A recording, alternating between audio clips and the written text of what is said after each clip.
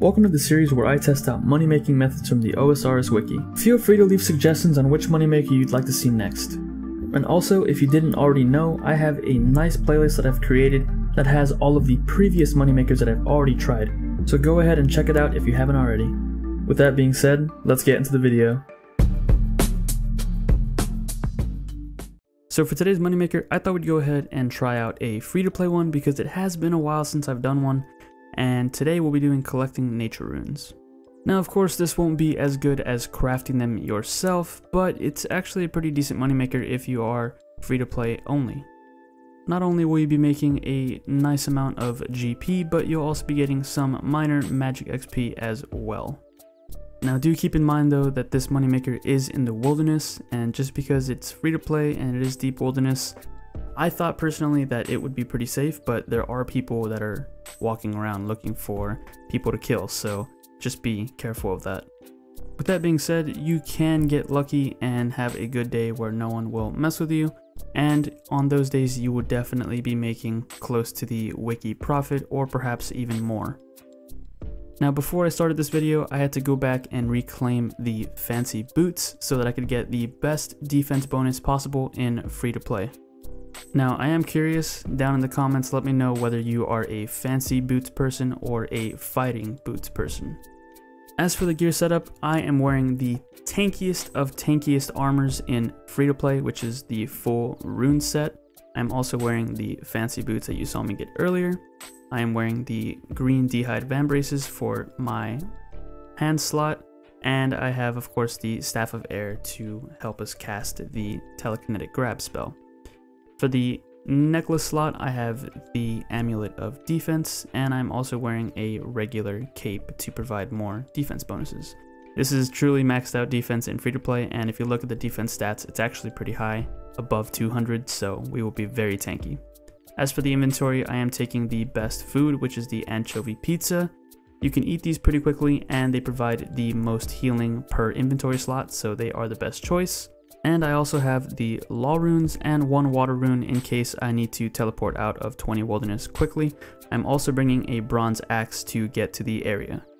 And speaking of getting to the area, you can start from Edgeville and make your way east and use the canoeing system, which I'll admit I actually don't use very often. I think I've used it maybe like 2 or 3 times in my entire RuneScape life. But yeah, this is a popular method of getting to the Black Chin area if you don't have any other teleports. So this is what the bronze axe is used for. I'll be making the Waka, and we will take this boat all the way down to 35 wilderness. In free to play, this is the best way to get there. You don't have access to nice teleports like Anakarl on free to play, so using this is the best method. Now you do of course need 57 woodcutting to use this method, so if you don't have it, you're probably going to have to run all the way up to deep wilderness, which is quite the trek. Even with this shortcut taking us all the way to 35 wilderness, it is still a pretty far run to get to the area where we will be telegrabbing nature runes, and since we are wearing full rune armor, our stamina will deplete very quickly, so I recommend walking over there. That way if you do get attacked, you're not running low on stamina. Me, I just ran over there to get there as quickly as possible, and because honestly I don't think I'm going to die in this setup.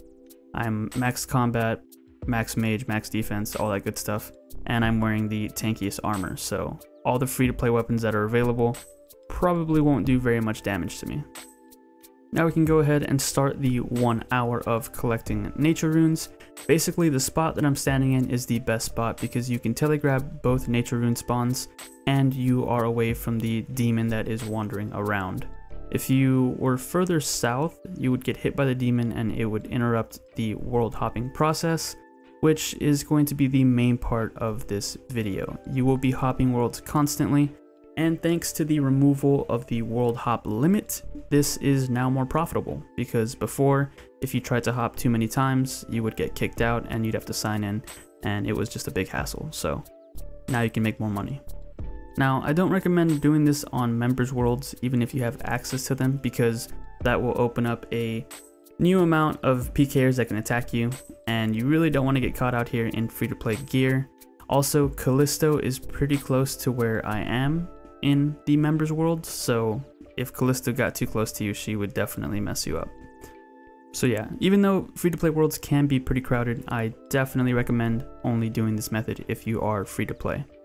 As for PKers that are here, like I said, I wasn't expecting a lot, especially at my level since I'm max level.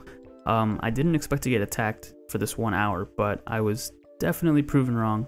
I met some other people that were telegrabbing the nature runes, and of course some of the worlds that I hopped over to were also empty already, so you might have to hop around to find a good section of worlds that aren't already taken up by someone. And here you can see I did get attacked for the first time pretty early on, and they didn't manage to do any damage just because of how tanky this armor setup is. They had melee and they had range. Honestly, I think the only thing that's going to get through damage wise is probably going to be mage, but again, you only have access to lower tier combat spells here in free to play, and my magic level is 99.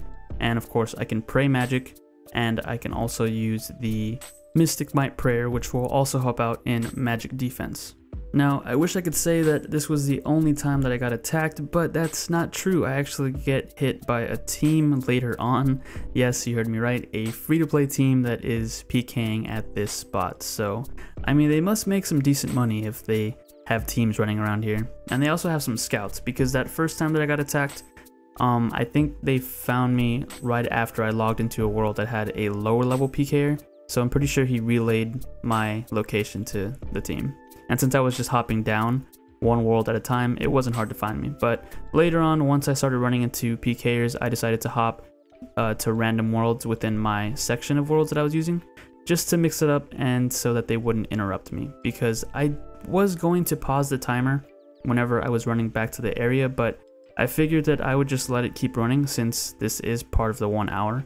I mean, you are going to get attacked here, most likely, so I decided not to pause the timer whenever I was running back to the spawn, even though it took a very long time to get back there. So like I said earlier, you could have a good day where there's no PKers around, and if that's the case, then you would definitely make more money than I did today. But I did do this kind of late, so the fact that there was people still running around might mean that this is a popular PKing spot on free to play. I did do this, I believe it was Tuesday night, so yeah. Now, as a lower level, it might be a lot more dangerous since you won't be as tanky, but I think as long as you have access to rune armor, you should be safe because it does have very high defense bonuses. It's also helpful to have protect prayers, like protect from melee, range, and magic. And here's the team that hit me, and it didn't take long for me to lose them. And speaking of the escape route, you want to make sure you run east first, because the area that we are in is multi, which means that if a team logs in, multiple people can hit you, and the chances of you living are a lot lower. So make sure you run east, or at least run southeast so you can run into singles, and then you can run south to 20 wilderness and teleport out. Unless they teleblock you, then you're going to have to run all the way down to level 1, so hopefully the food and armor will be enough. Honestly, this armor is super tanky, and really the only combat style that I think is going to get through it is magic, and even then we can either take off the armor to increase our magic defense, or just use the protect from magic spell, or prayer, to reduce the incoming damage. But yeah, that is pretty much it for the 1 hour of telegrabbing these nature runes. As you can see here, we got 1404 for a total value of 306,000 GP, so not bad at all. We can now go ahead and sell them, and it won't be very long to sell these since they are popular. Nature runes will always have a use in RuneScape, so it shouldn't be too hard to sell them. We sold them for 217 coins each, and the total profit is 304,668 GP. So again, not a bad moneymaker for free to play, but it is kind of dangerous, and there are multiple people that are wandering around this spot, so just be careful. But now we can go ahead and calculate the total profit from this 1 hour. So we subtract the cost of the law runes that we used, we get around 65,363 GP from the total amount of money that we made, which was 304,668 GP. We get a grand total profit of 239,305 GP from 1 hour of collecting nature runes. And like I said before, you can definitely make more money here if you get lucky and there are no PKers out, but this is with us getting attacked a couple times, so still a decent money maker, but just keep in mind that you are risking, so I would at least bank once every hour so you don't risk too much. And here's a look at the magic XP that we got from the 1 hour, along with some minor woodcutting XP that we got from using the canoe early on. I just want to say thanks for checking out the video, and if you enjoyed it, please consider giving it a thumbs up and possibly a subscription. And as always, I will catch you guys in the next episode.